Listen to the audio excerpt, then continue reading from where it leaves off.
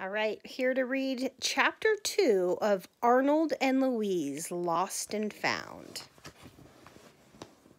Chapter 2. The next morning, Arnold went to find Louise, but she wasn't home. Arnold sat down to wait. He closed his eyes. Hop, hop, bop!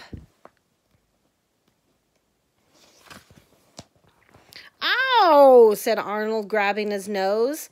Now you have to find me," yelled Louise, darting into the bushes.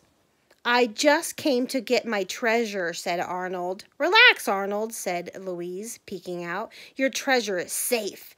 So now we can play hop, hop, bop."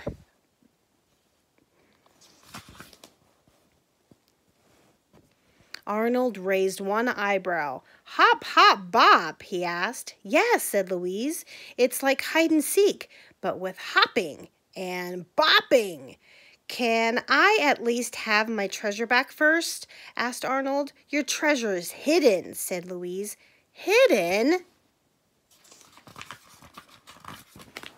"Yes, that's how hop, hop, bop works." "But Louise," said Arnold.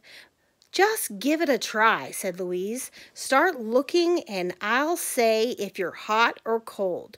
Ready? Go!" Arnold sighed.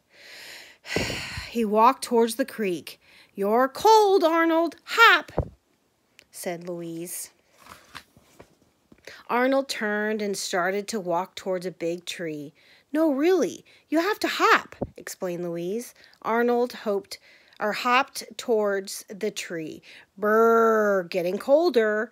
"Hop, hop," said Louise. Arnold hopped in the other direction. "You're an icicle," Louise giggled. "Hop, hop." "Stop!" shouted Arnold. "Louise, I have looked and hopped in every direction but one," said Louise. Just then Arnold heard tweet, tweet, tweet. He looked up. "You're getting warmer," said Louise.